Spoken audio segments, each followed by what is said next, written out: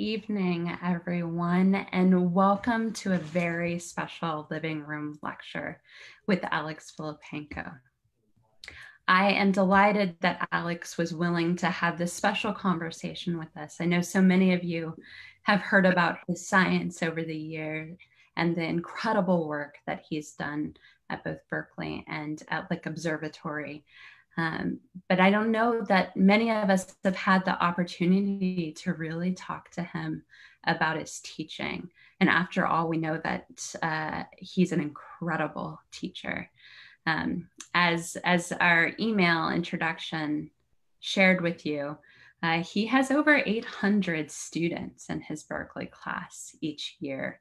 And time after time, the Berkeley student body names him as the best professor on campus. Tonight, we're going to talk to him more about how he first decided to become a teacher, what that means to him, and why he continues to really focus on undergraduate and graduate education when he could work with any scientist in the entire world. Thank you so much, Alex, for joining us this evening. Well, thank you, Natasha and Marianne, for hosting this. Absolutely. Before we get started, I just wanted to take time to recognize that another incredible observatory was saved this last week, Mount Wilson, and we wanted to take time to express our gratitude to not only the state of California, but the firefighters that came from other states to save that historic observatory. Gosh, what a couple of months that we've had here, Alex. Just incredible. I mean, you mentioned Mount Wilson, and part of my doctoral thesis at Caltech was done using the 100-inch Hooker telescope at Mount Wilson. So Mount Wilson is very dear to my heart, as is Lick Observatory, as is Keck, of course. But in my opinion, Mount Wilson Observatory is the single most important ground-based observatory in the history of astronomy. So although they don't do that much science there anymore, there is an interferometer, but the 100-inch and 60-inch telescopes are used more for public outreach. It's a historically enormously valuable site and dear to my heart. So I'm really glad that it was saved and Lick was saved, and my fingers are crossed that new fires don't approach either of those observatories or Palomar, where I did much of my graduate work as well. Absolutely. Well, let's pivot a little bit, Alex. I'm going to start with, maybe the easiest question, maybe the hardest. Did you always know that you wanted to teach? Yeah, I think so. My father was a mathematics professor, so that sort of rubbed off on me, teaching and conveying what we know. And the other thing is, I wanted to become a scientist from a very young age. I mean, it was in my blood. I played with magnets in the sandbox and just loved science, loved watching bugs, chemistry sets, things like that. And, most scientists are at universities and they also teach. And so those two go hand in hand. And for me, learning and helping others learn seemed like such a joy. I, always liked talking about science and explaining things to people. So yeah, I think becoming a teacher was sort of in the cards. What was the first class you ever taught? Well, it was as an undergraduate. I was at UC Santa Barbara as an undergraduate in this little college called the College of Creative Studies, which is sort of a weird name. It sounds like you just sit around contemplating your navel and basket weaving and stuff. But it's for, college students who are extremely self-motivated and already know quite a bit about their chosen field. And so they're allowed to pursue things a little bit more independently than a typical college student. So in my freshman year, I took a seminar in that college from Professor Stan Peele, and it was on general astronomy from George A. Bell's amazing book. I think it was called Exploration of the Universe. And Peele and that book really turned me on to astronomy.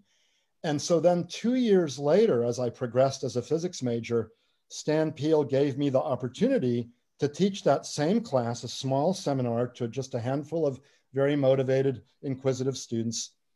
And I taught it from the same book. So that was as a junior in college. And then again, I taught it as a senior in college. So I wasn't just a teaching assistant, I was the instructor in charge. So those 2 years of teaching it in my junior and senior years were a very formative experience, and they cemented this joy I had of conveying knowledge to others, and especially just talking about science and especially astronomy. So those were my first classes as an undergraduate. What an incredible opportunity at such a young age. Yeah, it was really great. And, I owe it to the College of Creative Studies and to Stan Peele at UC Santa Barbara. I don't think I would have had that opportunity at a giant college where there wasn't so much of a focus on individual students who are very self-motivated and yeah, I was really lucky. Talk to us about some of the subsequent classes that you taught in those early years. What were they like? Did you follow that same model, or were they very different once you got into your grad program and professional career? It's interesting because though I love teaching, and I had started giving public talks occasionally at around that time in grad school, I had a Hertz Foundation fellowship, which allowed me 100% time to do my research. And so in fact, I was not a teaching assistant during any of my years as a grad student at Caltech. And then I became a postdoc at Berkeley in 1984, and I might have taught a grad seminar on active galaxies, these central regions of galaxies that have a giant black hole that's sucking in material. That would have been sometime in the interval around 85 or 86, but I'm not sure I taught a course at that time. It might have been when Berkeley hired me on their faculty in 1986 that I taught my first course since undergrad. I'd have to look back up what I did during my postdoc days. So anyway, quite a few years went by between those undergrad years and becoming a professor and really teaching my first classes. But the first class, I think, was a freshman-sophomore seminar on the nature of life in the universe. And then I definitely taught a graduate seminar on active galaxies. And then in fall of '87, I think, was the first time I taught my, by now, very big, but even back then, reasonably big 300-student course on introductory astronomy. And that was a real blast. I really enjoyed it in the fall of '87. And I've taught it once per year for 34 years. Now, actually, this is the 35th or 34th year, whatever it is, that I'm teaching it right now, in fact, using Zoom, remote learning and remote teaching. So that, in fact, is my favorite class, but I've also taught, graduate seminars on exploding stars, active galaxies, a junior, senior level course on stellar structure and evolution, a sophomore seminar on the nature of space and time. I taught that last spring when in the middle of the semester, suddenly we were under shelter in place, and so I had to change my whole teaching style. But my favorite course really is the introductory course, I would say. You said it's been about 35, 36 years or so. And besides COVID, what, if anything, has really changed about your teaching and your approach to teaching over these years? Yeah, I would say, and this is more specifically for the general ed course for hundreds and hundreds of students, I've learned not to teach the boring technical details that are useful mostly to astronomers, but that, the generally educated person doesn't need to know about. And an example is magnitudes of stars. It's sort of an archaic system. Once you get used to it, it's actually quite convenient. I personally like magnitudes, but it's not very fundamental. More fundamental is that the apparent brightness of a star is equal to its power, its luminosity, how intrinsically much oomph it has, divided by 4 pi and the distance squared, because the light, spreads out over a sphere. And so that's the more fundamental concept, the inverse square law. Who cares about magnitudes, okay? And especially now, there's so many more fundamental and exciting things to teach. I mean, the past 3 decades, Natasha, as you know, have been a golden age in astronomy with so many incredible discoveries. So I have to omit progressively more of the mundane stuff in order to leave time for the exciting things, dark energy, exoplanets, black holes, all this, dark matter, all this cool stuff. Most of the things, in fact, all of the things I just mentioned were either not existent or not very much talked about in the mid to late 1980s when I started teaching.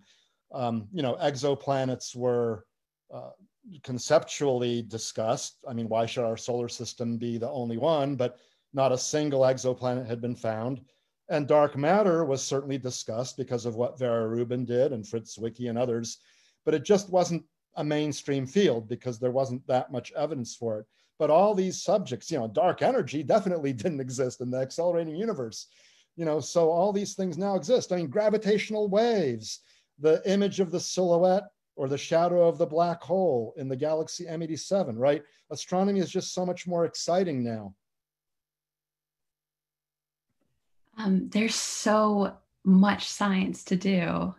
Yeah. You mentioned, and so much has changed. A lot of faculty members, including science faculty, prefer to focus on the research instead of teaching. How do you carve out time to do both, and why? Well, there are 24 hours in a day and you're supposed to sleep for 8 of those, right? So it's and I've got a family and friends and stuff. So it's a struggle to find enough time for everything. There's no doubt about it. Academia, there are many really wonderful things. I'm largely my own boss and all that, but it's hard to fit everything in. In my opinion, good research and good teaching really do go hand in hand. So by having inquisitive students all around me and by attempting to explain things to them, my own thoughts actually become clarified. And in fact, I sometimes have new ideas. So, with students around, always asking questions, that keeps me on my toes and mentally stimulated. It's a good thing. And, if the research isn't going well, which sometimes it isn't, you still have the teaching to keep yourself active and satisfied. And in fact, the late celebrated physicist Richard Feynman at Caltech, who in fact was one of my instructors, and I learned a lot from him, he felt the same way. He felt that having students around stimulates ideas. And in fact, it's something you can do when the research isn't doing well. So in fact, he had been made an offer by the Princeton Institute for Advanced Study, which is, one of the top places in the world for just sitting around and doing your research. But he declined that offer in favor of a professorship at Caltech, in part for those 2 reasons. And I feel similarly. You've received a lot of awards for your teaching that we outlined before. Yeah. Mm-hmm. Which one was the most meaningful to you, Alex? Yeah, you teach for the personal satisfaction of conveying knowledge and all that, and interacting with students. But of course, the recognition is nice and appreciated. So probably, undoubtedly, the Case Carnegie National Professor of the Year in 2006 was the most prestigious and unexpected. I mean, the competition must be immense. National Professor of the Year among doctoral and research institutions. I was blown away. But, in another sense, the voting by the Berkeley students of best professor on campus, whatever it is, 9 times, was more rewarding just because that comes from the students. However, let me, full disclosure here, getting that recognition from the students is very dependent on teaching a gigantic class because it's basically a popularity contest. And I will be the first to admit that I know of many professors on the Berkeley campus who are equally good or perhaps even better in some, metrics, all right? But they will never get that award because they don't teach a giant class of 800 students, okay? They might have a 95% favorability rating, but if they only teach, 40 students, then I, with a 60 or 70% or whatever it is favorability rating, and 800 students will get more votes. So I've been unfairly privileged by how that vote is done. I have benefited from it in an unfair way. However, now, because computer science and data science are these rapidly emerging majors, I mean, they went from 0 students 5 or 6 years ago to being among the biggest majors, if not the biggest major on campus. They have gigantic classes. There's one computer science class that's more than twice as big as mine. And the professor is very good, okay? And so no matter how we are in relative terms, that professor might be a little bit worse, but by having more students, they're going to get more votes. And so I predict I will never again win this award. Someone else will unfairly benefit from how it is administered, okay? Very modest of you, Alex. We all Well, know no, what a good teacher you are. it's true. It's true. I'm an okay teacher, but I know lots of other really good teachers too. Okay. Absolutely. Well, so many of us know what a great teacher you are because you've given so many public lectures and done so much public outreach. You've done TV documentaries. What is it about those activities that you particularly enjoy, and how do they differ from being in a classroom? Yeah, you know, they provide more opportunities to bring the wonders of science and especially astronomy to the general public, many of whose members might not ordinarily be interested in science. So the public talks, the documentaries, things like that, of course, some of them are aimed toward the enthusiasts, just as my courses are.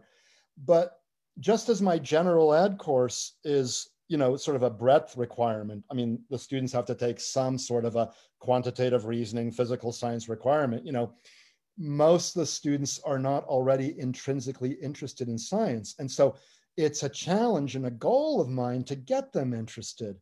So the public talks and documentaries are an extension of that. I mean, I really enjoy it. It's something that people tell me I'm good at. And you know, it also, again, gives me a chance to really see if I understand a concept. And again, going back to Feynman, he used to say, I think, that if you can't explain something in relatively simple terms, it probably means you don't fully understand it yourself. And sometimes halfway through an explanation, especially during the Q&A session, I'll realize that I don't fully know what I'm talking about, okay? So then I'll go and I'll try to learn it better myself. And I might not have questioned my knowledge had I not given that public talk and had someone ask me a question about the material, you know. Ted Swift asked a related question in the chat. He said, do you have any suggestions for improving the academic amateur collaborations, those folks who are out in the public? Oh, yeah. He's had, you know, some frustrating time approaching right. academics. So, I mean, the field of astronomy, more so than any other science, I believe, certainly more so than experimental high energy physics, welcomes and allows the pro-am collaboration. You know, you can't be a high energy experimental particle physicist and compete with the Large Hadron Collider or the Stanford Linear Accelerator or something like that. But amateur astronomers have been and continue to make important contributions to astronomy. You know, they found exploding stars in my own field, and I've collaborated with amateurs. They can look at the Kepler satellite data and find exoplanets and find weird stars that undergo dips like Tabby's star that the fancy Fourier-based programs didn't notice because the signal isn't all that periodic, you know. They can look for transits now, especially using little telescopes like this wonderful new device by a company called Unistellar. It's a telescope called the EV scope, and it allows you to take images which are really, really great. Anyway, you know, you can do lots and lots of really cool stuff now as an amateur astronomer with equipment that's relatively inexpensive. And it's because the detectors, these electronic detectors, are now so good and inexpensive, and the computers used to analyze the data are so good and inexpensive. I mean, both areas have benefited immensely from Moore's law. So we welcome our collaboration with serious amateur astronomers. You've talked to us a little bit about why you like to surround yourself with students. I've met students as young as first year on your team. Can you talk to us a little bit about your current team and what they get to do as a member? Sure, right. You know, as you said, the current team has even some beginning students, first year undergrads, and in some cases, I've even had high school students. And, you know, that helps me educate and inspire the next generation of students and give them opportunities to get involved in real research the way I did as an undergraduate. You know, and this sort of early exposure to research can make a huge difference in their careers, in the careers of aspiring young scientists. I have about 12 undergrads in my group right now, beginning with freshmen all the way up to seniors. And we start them off by looking at exploding star candidates, supernova candidates that my Katzmann Automatic Imaging Telescope, KATE, at Lick Observatory finds. And we're also now helping with the Zwicky transient facility down at Palomar Observatory, which scans a much bigger fraction of the sky, honestly, than KATE can. So anyway, there are all these candidates that the software picks up, but the human brain-eye combination is still better in the final straw, sort of at discriminating what might be a true, genuine exploding star and might be some sort of a thing masquerading as an exploding star. So they can get their hands dirty doing that kind of relatively simple data analysis. Then they learn how to run the 1 meter nickel telescope at Lick Observatory. By the way, I have Lick Observatory here on my t-shirt, and I'm glad it didn't burn down. Anyway, they learn how to operate the nickel telescope, and they can do so remotely from an observing room on the Berkeley campus. And all of the University of California campuses have these remote observing rooms. And now with COVID-19, we can even observe from home. We call it, pajama observing. But this gives them real hands-on experience with data taking and analysis. Whereas in the past, I could just sort of hand a tape or cards, I go way back, okay, to a student and say, here's a bunch of data, analyze those data. Now they can be involved in the data taking. And then as the students mature, they can help with projects that others are leading, grad students or postdocs. And then some of my undergrads have even been the leaders and ultimately the first authors on research papers that they have led. The grad students, of course, are pursuing a PhD thesis or maybe 1 or 2 projects before they decide to move to a different group. We encourage them to try their hand at different types of research. But, PhD research is, of course, a much more intense multi-year commitment where they have to do really something new and innovative. Yeah, I mean, it can't be just something someone else has done, And then the postdocs come in with considerable experience, and often they are reasonably, independent. And I hire postdocs who are doing science of mutual interest, but I typically don't have as much guidance for them as I do for the grad students and the undergrads. And, I'm proud to say that, my postdocs have done very well, as have the grad students. One of my postdocs, Adam Rees, now has a Nobel Prize because when I was a member of 2 teams that was studying the expansion history of the universe, Adam Rees was a postdoc, a Miller Fellow on the team led by Brian Schmidt. And I was Adam's immediate mentor at Berkeley. And Adam was the first person on Schmidt's team to realize what the data were telling us, that the universe is actually expanding faster with time rather than more and more slowly. And of course, it was really immensely rewarding to be his mentor and to see the success that the teams had in this science project. So it was very gratifying. When I've talked to your team, Alex, a lot of them were doing complementary but different research. For example, they would look at the same problem from different ways without telling each other what their results were so that they could see if they were getting to the same place. Can you talk to us about a couple individuals and how their research complements each other and helps us gain a larger understanding of the universe? Yeah, sure. I mean, in science, you have to approach subjects, particular topics from different angles, and often a discovery, of course, is not really verified until it's verified not only using the same techniques, but more importantly, using other techniques. And certainly that was the case for the accelerating expansion of the universe. So on my team, I often have people working on complementary aspects of a particular problem so as to improve our overall understanding of what's going on. So in the case of the type 1a supernovae that we use to discover the accelerating expansion of the universe, I might have one student looking at the brightness versus time, the so-called light curve of the supernova. And the light curves tells us something about the physics of what's going on. And also there are certain supernovae that aren't as useful as others are.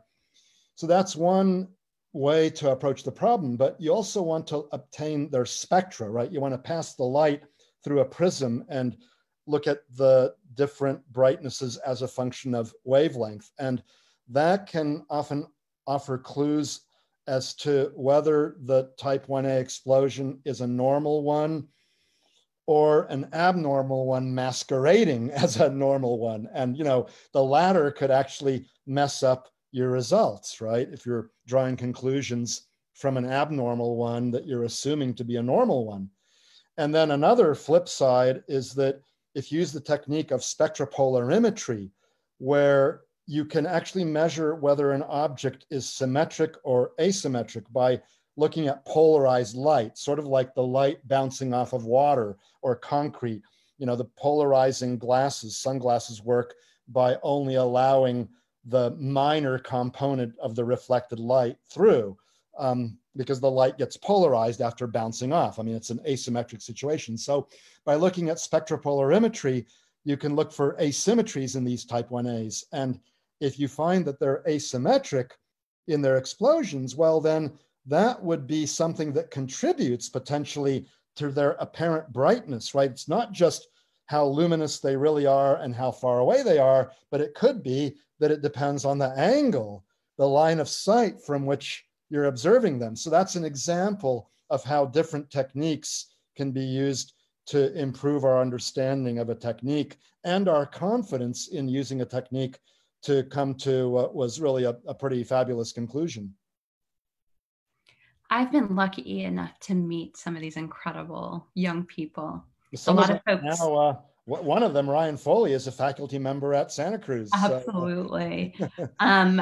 These folks who are listening in, they haven't had that opportunity necessarily. Can you talk to us about one or two of the folks, if they were meeting your team, what's one or two of the folks that they might be meeting? Where do they come from? Do they also have parents who were educators?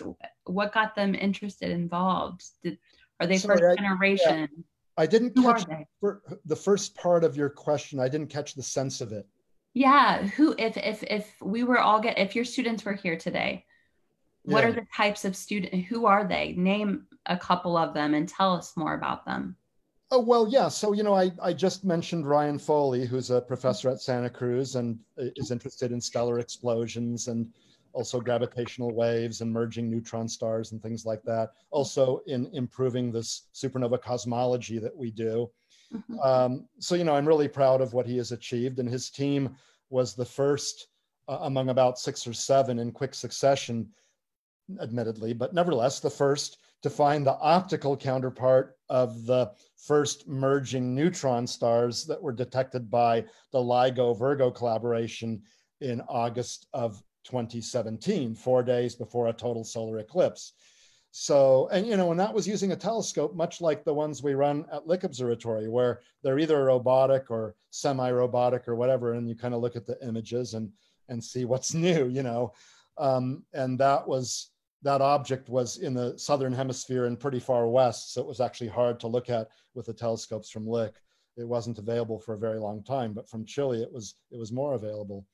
Another former student is Ryan Shornock, who is now, I believe, at Northwestern University, and he too is interested in these exploding stars, and especially the weird ones. In fact, at my birthday party celebration a couple of years ago, he gave a talk called Alex and the Weirdos, because I kind of like extreme supernovae because they can teach us something about more or less normal ones that have some weirdnesses that might not be so apparent, okay? So if you study extreme cases, you learn more about the general phenomenon. My first PhD to have finished under my direction was Joe Shields, who's at Ohio University, and he's interested in active galaxies and the supermassive black hole in the center. He also is very good at and is interested in administrative work. So I've joked with him that, he not only passed me up in becoming department chair, but he also became dean of physical sciences at Ohio University. And you won't catch me being dean of anything. I mean, for most of my career, I've even escaped being department chair, okay? But he likes that kind of thing, and we need people who like and are good at those kinds of things. Going back to the UC system, Aaron Barth at UC Irvine is a professor. He works on active galaxies, and in particular, when the supermassive black hole is swallowing material that's in an accretion disk, sometimes that disk has a lot of material falling into the black hole, sometimes not as much. And so there are variations in how bright the active nucleus is in the middle, because when there's more material falling in, it's more bright. It's not that light is coming from within the black hole, it's coming from the vicinity of the black hole. Well, when you have light coming out from this hot accretion disk, it ionizes clouds of gas around the galactic nucleus, and that they then respond by, you know, having ionized hydrogen and other elements, and then recombining and producing emission lines as the electron cascades down to lower levels. And the strengths and even shapes of those emission lines can change with time. And if you measure then the continuum variations and the emission line variations through a technique known as reverberation mapping, you can learn not only about the mass of the black hole, but about this region around it where there are all these clouds of gas. And Aaron Barth has led the LAMP program, the Lick AGN monitoring program, where at Lick Observatory, one of the great strengths is that we have frequent access over and over and over again to small, medium, or modest sized telescopes, going up to the Lick 3 meter in that biggest dome there, or equally tied to the 36-inch refractor, because, you know, nowadays we can build bigger telescopes in smaller domes. But anyway, we have lots and lots of access to time at Lick.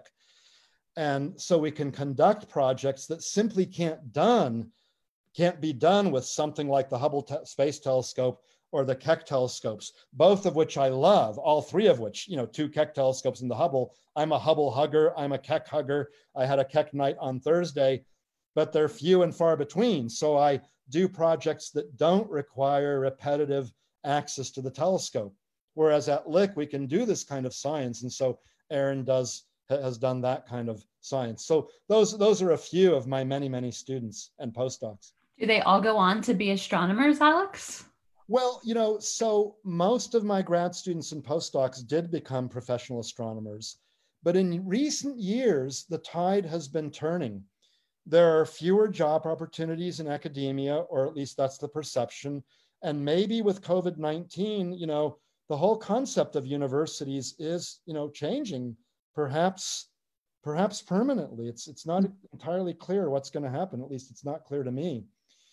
Or they don't see themselves at a university long term. You know, it's a great job, but as I said, it's not for everyone. You know, I don't go home at 5 o'clock and stop work thinking about my job. I mean, I'm sort of thinking about it all the time, in part because I love it. All right, but that's not for everyone, and they can make more money typically in industry. I mean, I live a comfortable life, but, you know, I'm not some CEO of some giant company or anything like that. I'm not, you know, a lawyer or anything, you know. So, you know, there are higher paying jobs in industry, especially with good computer science. And many of them get the kind of training that industry and actually Wall Street really likes. You know, the quants like people who can do problem solving and computer programming and aren't afraid of gigantic matrices and linear algebra and things like that.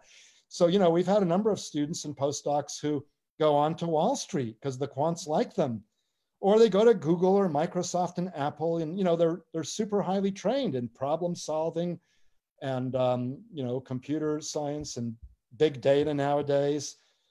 So many of them are going on into those fields, and we're not discouraging that. We're in fact encouraging it. And when I was a grad student, I got the distinct impression that my advisor and the other professors at Caltech would have felt that I was a failure and they were failures if I did not become clones of them and get a professorship at one of the top universities. I definitely got that impression. And we're not having that attitude now. There are many ways in which astronomers are trained that they can actually become, you know, they can become more influential, and they can do more good to society as a whole than just becoming yet another professor doing research. And especially for our undergrads, of whom there are many, many, and many, right? I mean, many of them are interested in astronomy, but they have no intention of becoming professors of astrophysics. So many more of them go into other fields. And I think that's happening to them to a greater degree as well. But you asked about all of my previous students, undergrad, grad, and postdocs. I would say the most postdocs became professors, followed by grad students, followed by undergrads. And that's to be expected because, there are fewer postdocs, more grad students, more undergrads. And at the earlier age, they're not yet certain about what it is they want to do with their lives. Okay. But, you can pursue lots of really interesting careers with a degree in astrophysics. Yes, absolutely. Alex, we know that you have taught thousands and thousands of folks. You don't need to name names, but tell us about a student who taught you a lot. Oh gosh, there have been so many. And collectively I've learned from all of them. But if I had to pick out one, I'm thinking back to a graduate student of mine who was quadriplegic. He had an accident when he was a senior in high school. And in fact, the doctors told his parents that they should just cut him off, right? That he's not going to live. But he did live. His parents didn't cut him off. And he has a good brain and a lot of just gut sort of feeling that I'm going to continue despite all odds against me, right? That kind of initiative, that kind of perseverance. And so in his physical condition, he couldn't do pencil and paper theory, not that I'm a theorist, and he certainly couldn't go and obtain data at observatories, especially not back when, astronomers had to go to observatories more. But he could talk to his computer and he could program it in this way. So he could analyze data, especially large statistical samples, okay? So he worked on the big sample of supernovae that we had accumulated over nearly 2 decades of the Lick Observatory supernova search with KATE, the Katzmann Automatic Imaging Telescope. We had, nearly 1,000 supernovae or something, or maybe by his time, only 700 or 800, whatever it was. So, I had to learn how to accommodate his condition and provide opportunities for him to best fulfill his potential. And I was also taught to be more patient than before.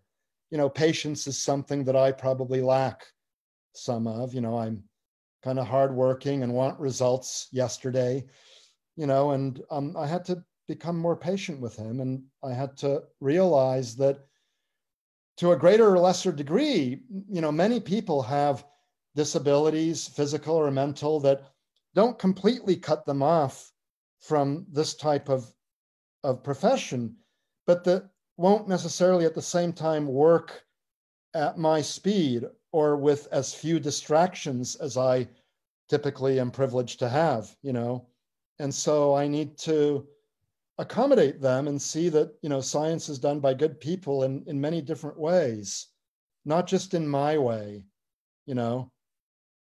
So, and it was very deeply rewarding to be his PhD advisor, So that's one student. Lovely. Thank you, Alex. Mm-hmm. What have you learned over all of these years that you wish that new faculty members understood when they began their teaching careers? Yeah.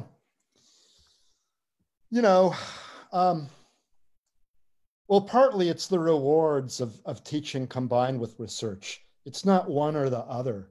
They really do complement one another. And the other is that, it's a process. We don't have to be perfect or even very good teachers initially. We can all improve and everyone benefits. Listen to the advice your students give you regarding your teaching. Read the evaluations carefully. I mean, some of them are completely crazy, or at least I think so. But take note of points that students make repeatedly, even if initially you disagree.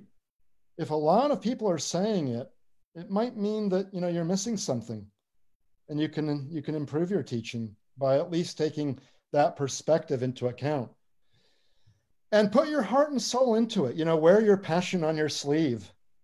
And it can be a highly rewarding experience that will indeed also enhance your research because, if you just sort of show up to your classroom and you look bored and students immediately pick up on the fact that you're not really very interested in teaching them, you'd rather be somewhere else, well, then they would rather be somewhere else too. They'll start tuning out and going to one of the multitude of distractions, especially now with Twitter and Facebook and all these things, and especially during the current time when we're teaching remotely and everyone's stuck to their computer screen, right? It's so easy to just go off and, especially if they can turn off their camera, and we don't require their cameras to be on. So I don't know what they're doing. In one ear, out the other, maybe not even in one ear. If they can tell that you're not interested in reaching out to them and you're not genuinely interested in conveying your excitement for the field to them, or they might even think that you're just sitting around doing this to get a job, you're not even really excited about your field. So why should they be excited?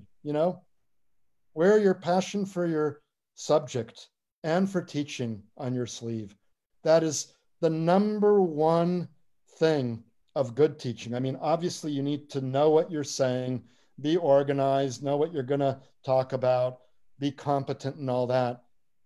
But you can be pretty good in all those things. The number one key is to be passionate and excited and to convey that passion to your students immediately from minute number one. Grab their attention and then maintain it. And you will get good teaching evaluations, even if they don't learn 100 facts and remember them a year, a month, or even a week later. They will have understood at least part of the process of science. Well, they'll understand a few key concepts, like in my field, we're all made of star stuff, like Carl Sagan used to say, and the universe is expanding and it was born in a big bang. I mean, there are 5 or 10 things that I tell them I'd like them to gain from this course and to remember sometime later, okay? And I'll go and ask them on their deathbeds. And, it's just a handful of things. What are those things, Alex? And then Alex? the process of science, how it is and why it is we do science. That's as important, if not more so, than the facts. I'm sorry, you said something there and I didn't catch it. Yeah, what are those things that you tell them that you hope that they remember at the end of it? What can we learn from that? Right. So, we are made of star stuff. I mean, the atoms in your body, the carbon in your cells, the oxygen that you breathe, the calcium in your bones, the iron in your red blood cells, they were generated by nuclear reactions in stars billions of years ago. Indeed, billions of years even before the solar system formed in many cases. And so we are now made of them. That's just one of the greatest discoveries of all time. The idea that the finite speed of light, the fact that it's not infinite, lets us look back in time by looking to progressively greater distances. And we can look at the evolution of galaxies. There's another important concept. The birth of the universe in a big bang, and that it's been expanding from just almost nothingness, right? Devoid of structure, and the structure building up over time, culminating with sentient beings that can and are coming to an understanding of how it all fits together. That's just such a beautiful concept. The glory of a total solar eclipse, put it on your bucket list. I don't care whether you've seen a 90, 95, or 98% eclipse sun. If it hasn't been 100%, you haven't completely lived. So there's one on April 8th, 2024 coming up. I again tell them that if I find out they didn't go see it and they didn't have a super good reason to not go see it, especially if they were within a couple of 100 miles of the path of totality, which goes through Mexico and Texas and up to New York, if they don't have a good reason, I will retroactively fail them and their careers will be shot. Of course, that's all tongue in cheek, But anyway, there's 4 of them, so yeah. It seems like there are a lot of parents on the call today who are hoping to get their young people into your classes eventually. Tell us a little bit about, in your opinion, what the best way to get a preteen, for example, interested more in astronomy. Are there some online resources? We're all homeschooling right now. What can we Sure. do to... Yeah.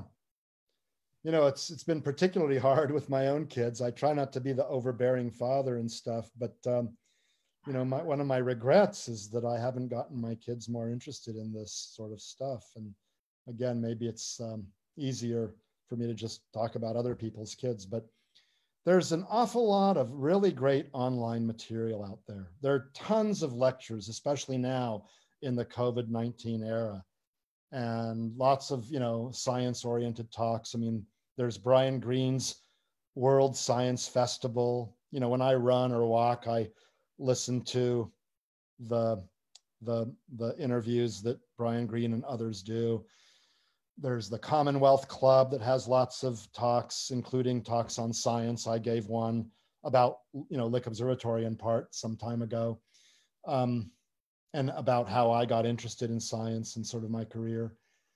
There's just tons of stuff out there. I've given lots of talks, public talks that are on YouTube.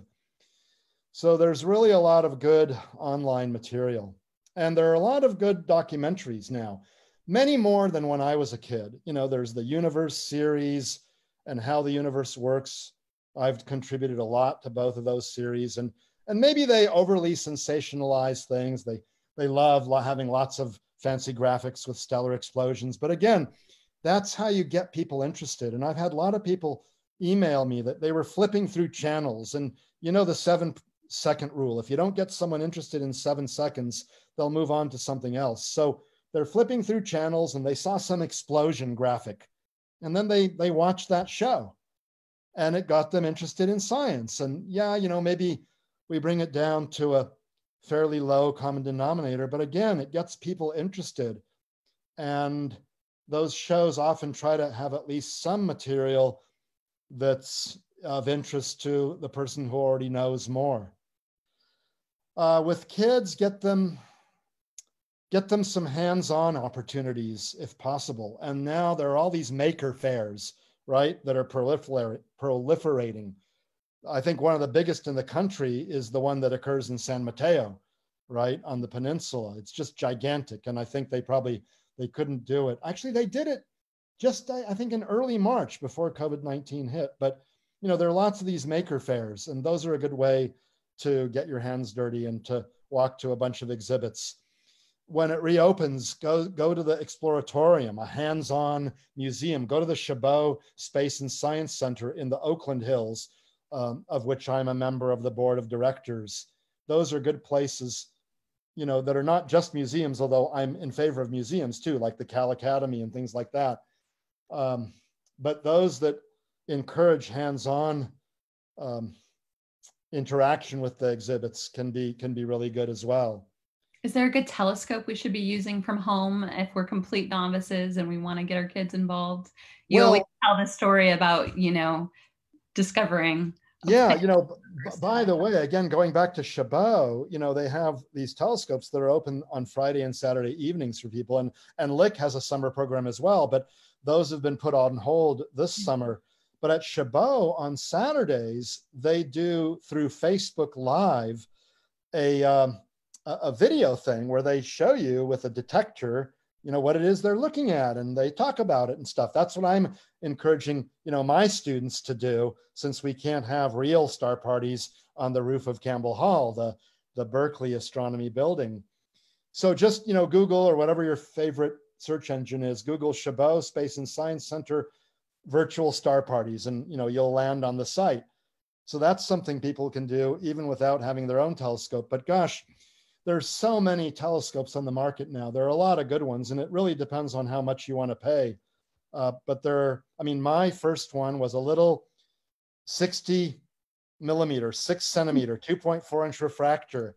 And the third star I looked at, what turned out to be Saturn, and it knocked my socks off, And this was a shaky little $100, 2.4 inch refractor. And $1,000 will give you quite a nice telescope, And several grand will give you really a great one. But for a couple of $100, you can get a pretty good telescope. And look at the moon. The moon is just a fabulous sight, all those craters and stuff. And if it's big enough to show the rings of Saturn and the moons of Jupiter, look at those things, because the rings of Saturn will knock your socks off, and the moons of Jupiter will show you what Galileo saw 400 years ago, that we're not the only body around which things orbit. And you can look at the phases of the moon, which was the single best piece of evidence in favor of a Copernican heliocentric model, rather than, Aristotelian, Ptolemaic, Earth-centered, geocentric model, We're talking a lot about, how to get folks inspired and curious in the first place. What are the questions that keep you curious now? Oh, and by the way, speaking of questions, I can go on until about 5:15 or whatever you want to break it off, but I hope there will be a Q&A session. So what are the questions you're saying that inspire? What are the biggest questions that keep you curious? Oh, that keep me curious. Ones that unfortunately probably will not be answered in my lifetime, but it's the quest that's fun, right? It's the journey. So obviously in my own field, what is the dark energy and what is dark matter? I'm hoping we'll know what dark matter is. I'm a bit less sanguine that we'll know what dark energy is in my lifetime, because I think it's a really hard problem. And especially if the data keep on suggesting that it's something close to what's called the cosmological constant, which is essentially a vacuum energy associated with space itself. That would be really weird, but really interesting. The trouble is you can't ever prove that it's a vacuum energy. You can only prove that it's not a vacuum energy if at least some of the observables don't agree with the expectations for a vacuum energy. But you can never show that the observed quantities differ from the expected quantities if, in fact, they are arbitrarily close to what you expect. You never know whether in the 13th decimal place or something you'll see some sort of thing that doesn't agree, okay? But if it doesn't agree, then, gosh, then you've proven that it's not. But you can never prove that it is. And I fear that the dark energy is this cosmological constant, which we will never prove. Anyway, that's a neat question. The question of, is there life, especially intelligent life in the universe? That's not something I personally work on, but I think it's one of the greatest questions of humanity. That's really something that I think is very interesting. Then there are these existential questions that, again, I don't personally work on, but what about climate change and the other existential threats, really? Either deliberate or, I hope not deliberate, but accidental. Unwittingly, we will destroy this Earth, at least for something as complex and advanced as Homo sapiens. More generally, what is in store for the future of humanity? And, I know we're all going to die, and that's just a fact of life. But to me, one of the hardest parts is that I'll never know what the world is like, certainly in a century, or, and how much the world could change in a century, or even in 50 or 30 years or whatever I've got, what's Earth going to be like in a millennium? What's it going to be like in a million years? Are we going to be replaced by machines, by computers? An enormously interesting question. General artificial intelligence, how far will it get? These are all wonderful questions that keep me up at night. But I don't know that there's much I can do to help answer them. But they're certainly very interesting. Another related question from the chat, Bobby asked, how do you connect the relevancy of astrophysics directly relative to climate change? Well, in studying other planets in our solar system, and now astrophysicists are studying other planets, we come to a better understanding of Earth's climate. So we've watched the development of storms on Uranus and Neptune. My colleague Imke de Potter has done that with the Keck telescopes and using adaptive optics with the Lick 3-meter telescope as well. So of course, Earth is more complex with bodies of water and continents and all that. Still, we can understand more about Earth by more generally understanding these other planets. And although I don't think a runaway greenhouse effect will occur on Earth, because there's been asteroid impacts that have vaporized a lot of the carbonates in Earth's crust, making the temporary, carbon dioxide content of Earth's atmosphere enormous. That didn't lead to a runaway greenhouse like on Venus. And so I don't think we're in danger of that. Nevertheless, you don't need a runaway greenhouse on Earth to be potentially fatal for Homo sapiens, And understanding what happened on Venus certainly gives us insights on what could happen to a lesser extent on Earth. And, you only need 10 degrees or even perhaps fewer for things to become quite uncomfortable here on Earth. You don't need Earth's surface temperature to be in excess of 800 degrees Fahrenheit like on Venus. But I think the idea of what could happen on Earth was brought to the fore when people like Carl Sagan were studying Venus and the runaway greenhouse there, and the potential, for example, for a nuclear winter if an all-out nuclear war were to occur. Again, there's debate as to how far that would go, but certainly it would mess things up temporarily, and it's not clear that we would bounce back, at least as a species. Life probably wouldn't perish, just like it didn't completely perish when the giant asteroid or comet collisions occurred.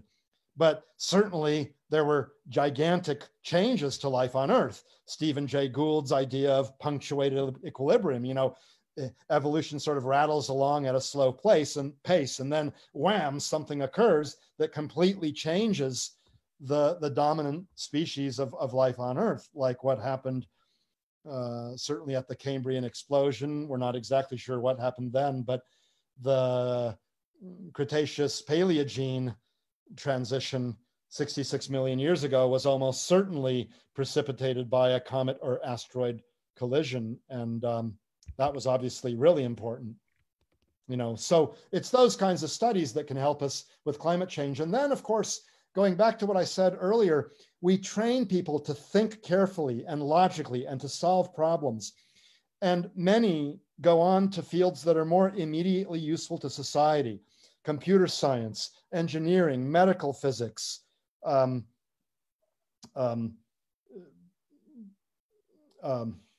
I mean, there's several others. I'm having a brain fart right now, but medical physics, engineering, computer science, applied physics, things like that, right? Those are fields in which people can address some of the climate change issues, like, do we sequester carbon? If so, how? How do we find new renewable sources of energy, solar energy, things like that? I mean, a great example is Stephen Chu, a Nobel Prize winning physicist from both Berkeley and Stanford, who, is working on various biofuels and stuff like that. But he was trained as a physicist. His Nobel Prize was not in things that were so immediately useful to society, but by doing astrophysics and learning it, and then moving on into other fields, astronomers can be more helpful to society than just becoming professors of astrophysics like myself. I'm going to keep asking some questions from the chat, but sure. I know that some folks have to leave at 5. So I wanted to ask you one a more official question.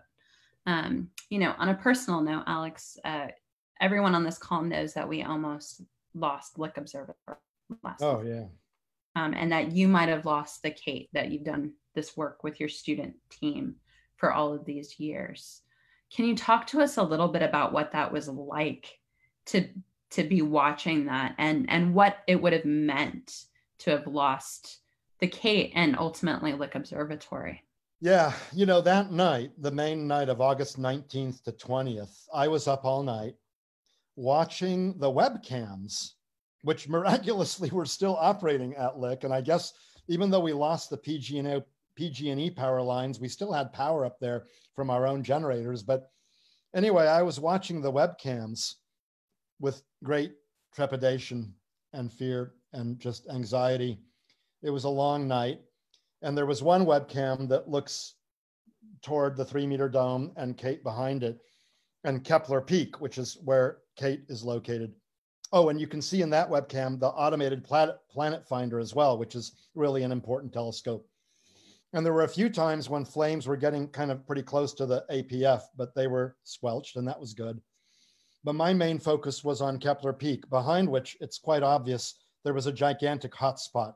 The fire had moved around the observatory to the backside, so to speak. And there were all these flashes of light, I guess flames reflecting off of the smoke. And there were times when Kate was enveloped in the smoke and the smoke was lit up by flames, but I did not know whether the flames had overtaken the summit of Kepler Peak and Kate, or whether this was just a cloud of smoke that had encompassed the surroundings and off of which light was reflecting. So I'd wait typically 4 minutes, depending on the time of the night, it seems, but the new update would come in, and sometimes the peak was still enveloped in smoke, and so I still didn't know what was going on. And at other times, it had moved away, and I could see that the dome was still there. So then I'd breathe a temporary sigh of relief. But yeah, I mean, kudos to the CAL FIRE and other firefighters. I know Kostas Kloris, our mountain superintendent, had a major role in what was going on. The firefighters, I think, and I kind of guessed this after a while because, you know, I could see that there was no clear progress toward the Kepler Peak, but I figured that the firefighters were on Mount Hamilton Road, just behind the peak, and really pouring it on in terms of the water and whatever their other efforts were. And I think it's in part because Kate was there, and also in part because there's some houses for some of the employees on the road leading to Kepler Peak. And so that became a real focal point for their efforts in saving Lick Observatory. So I'm very, very grateful, and they are heroes. And we should do something when things have stabilized a little bit, throw a big party for them. You know, I'm enormously grateful. What it would have meant was obviously the lack of access to the students who are participating in things like the Lick Observatory supernova search and in our long-term monitoring of supernovae. Again, this is a way that our students get their hands dirty with research. More generally, of course, if more of the observatory had burned, other telescopes would have burned down, and the other research that we do, like our spectroscopic monitoring of exploding stars, the automated planet finder and all the great work that it's doing in searching for exoplanets, especially Earth-like exoplanets in the habitable zone. And then of course, our very important technological development effort, like laser guide star adaptive optics. We do a lot of that at Lick.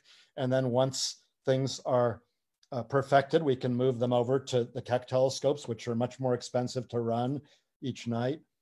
And then finally, our public education and outreach effort, which is an enormously important part of what we do at Lick Observatory. You know, without the 36-inch refractor and the main building where tours are held, and there are a lot of exhibits that people can look at, without that main building, you know, our public outreach and education effort would be lost, at least temporarily, if not forever, because how do you rebuild the historic main building, you know? So it would have been pretty calamitous for the 4 pillars of what I think Lick does. The excellent research, especially on projects that require long-term repetitive access to telescopes, the technology development, the student and postdoctoral training and access, and then the public education and outreach. In those 4 areas, we have one of the greatest, if not the single greatest combination of any observatory in the world, I would say right now. It's that combination. You know, we may not be number 1 in any of the 4. We don't have the biggest telescopes, but again, in part because we don't have the biggest telescopes, we have lots of access to smaller telescopes with cutting edge instruments and stuff. And then all those other things we do. So it would have been a tremendous loss. Thank you, Alex. Some fun questions, I think personally. Do you ever just go outside with a telescope and enjoy the night sky? Yeah, I do. I mean, I got into astronomy very much through the amateur astronomy perspective. From age 10 through 17, my main interest scientifically was chemistry. I was going to become a professor of chemistry somewhere. Okay, there was no doubt about it, you know. But in high school, as a freshman, my parents gave me a small telescope, this 2.4-inch refractor, and the third star I looked at was not a star, it was a planet. And then I, started having this greater interest, this growing slope in astronomy that eventually passed up chemistry sometime near the end of my freshman year in college. And that's when I switched from chemistry to physics with the intention of doing astrophysics. And I still like chemistry, but really I've never looked back. So I know the constellations better than most professional astronomers, I would say, especially in the Northern Hemisphere. I know how to find my way around. With a 2.4-inch refractor, you have to hop from star to star in order to find the Ring Nebula in Lyra or the Hercules globular cluster. Now there are all these go-to devices that take you there. Part of the fun is gone, you know? And for the longest time, I only had the 2.4-inch refractor. And for many years, I didn't use it, but I would go by invitation and sometimes just on my own to various amateur astronomy star parties. I would be asked by amateur astronomy groups to speak, and then I would stay for their star party. But a few years ago, I bought a Celestron telescope, and that's been fun to look through, and I try to show things to my kids. And then more recently, as part of my education and outreach effort, I bought one of these unistellar EV scopes. And I own no stock in them or anything like that. But if any of you are interested, write to me, alex@astro.berkeley.edu. And because I know some of the people that started that company, one of them was a postdoctoral scholar at Berkeley some years ago, I can get you a special deal and get you to be higher up in the queue because these things are on order. But write to me, and it's called an EV scope. It's not cheap, but it's amazing what it can do, okay? And you can take real professional quality images and contribute to citizen science in a meaningful way. And being part of the EV Scope / Unistellar partnership, they have all kinds of projects that they have people doing. And so it's really fun. And you can share your images with other people in real time, like using your phone. So, so I still like looking through telescopes, and it's been a while since I've been to an amateur astronomy star party, but as part of Wonderfest, the Bay Area Festival of Science, I'm on the board of directors there, and that's run by Tucker Hyatt. He has lots of various astronomy talks, and they are partners in now the Mount Tamalpais series of lectures, which they put on with the San Francisco amateur astronomers and other groups. But I've spoken at the Mount Tam series probably 7 or 8 times over the years, and at the Lick series and many other such series. And then I often stay on afterwards to look through the telescopes at Mount Tam or the ones at Lick. I still get a thrill looking through the Great Lick Refractor, and I'll go outside, and we have a great cadre of amateur astronomers who have their telescopes set up, and they'll be pointing to a bunch of different things.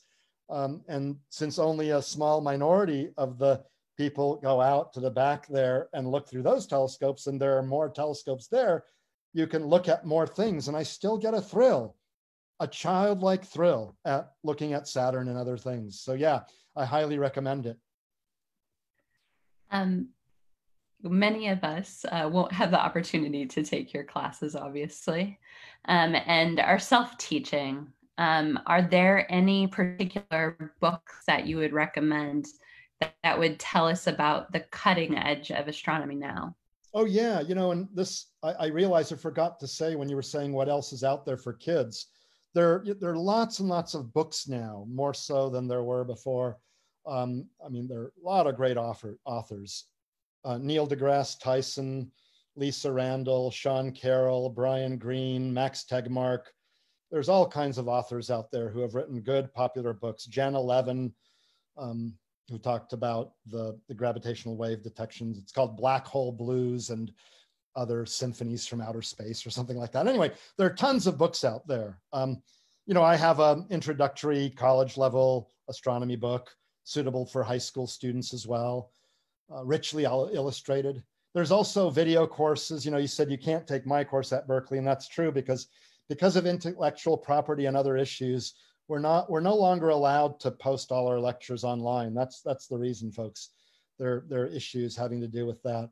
But I've given courses to this company called The Great Courses, and you can look those up. And when you get them on sale, the company nearly gives them away. It's like $1 a lecture or something ridiculous like that. So there are a lot of good lectures out there. Books on the sky, yeah, there are classic ones by, it's a fellow named Ray, R-E-Y, I think. I forgot the first name, but there are these classics out there. I mean, you know, the constellations haven't changed. There are lots of good ones out. Patrick Moore, I think, had some good ones. I'm just not remembering them right now, but, you know, use an online search engine, popular books for kids or learning about the sky. Actually, one of my courses for the Great Courses was called Sky Watching, Seeing and Understanding Cosmic Wonders. And so it's about various things in the daytime and nighttime sky and their physical explanation. Auroras, the green flash, rainbows, lunar and solar halos, the colors of the sky. By the way, wasn't it wild a couple of Wednesdays ago when during the day the sky was orange, okay? That's the first time I had seen that color for the whole sky, not looking directly at the sun. So yeah, there's lots of stuff out there, but I'm just not remembering a lot of the specific things, except for this Ray thing, R-E-Y, I think is how it was spelled. Yeah. We'll ask you to put them down in writing, and we'll send Sure. them. Yeah, I'll be glad to do that. Yeah.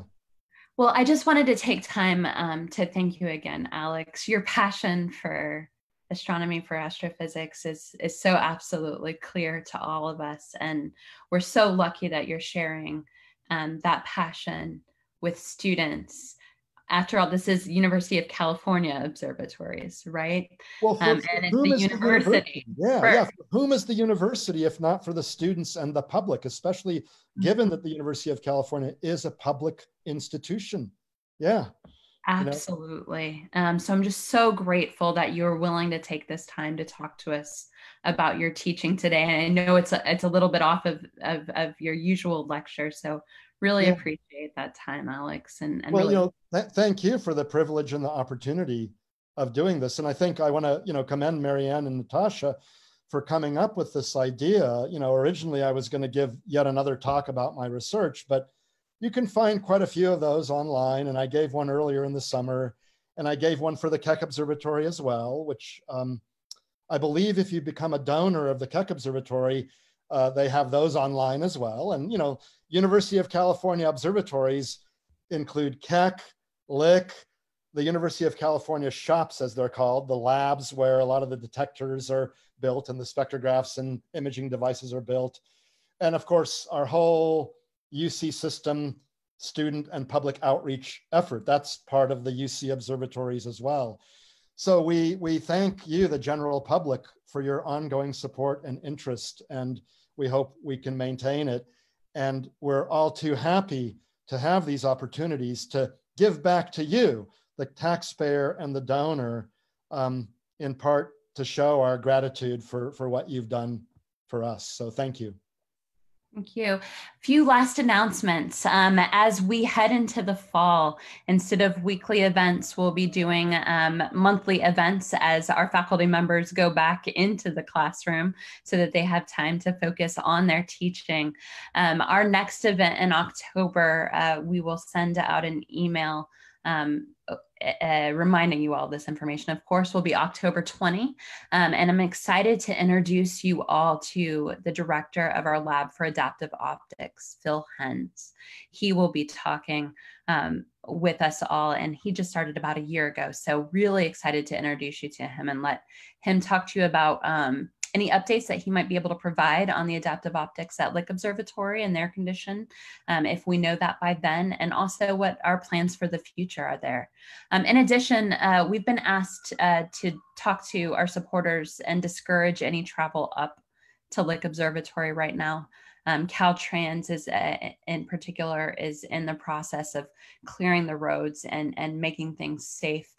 We have a lot of work ahead to prepare for mudslide season now that the fires have gone through. So really appreciate you spreading the word that let's let those folks do the good work that's going to continue to keep the observatory safe. I know we're all really curious to see what it looks like and what all was impacted, but really appreciate that patience with us all. Thank you all again for joining us for another fantastic conversation with one of our astronomers. Really appreciate that I'm seeing so many familiar faces and that you keep coming back to hear more. Please feel free to reach out to either Mary Ann or I if you have any suggestions or ideas. Otherwise, we'll see you next month. Thank you, everyone. And I put my email address into the chat box, alex@astro.berkeley.edu.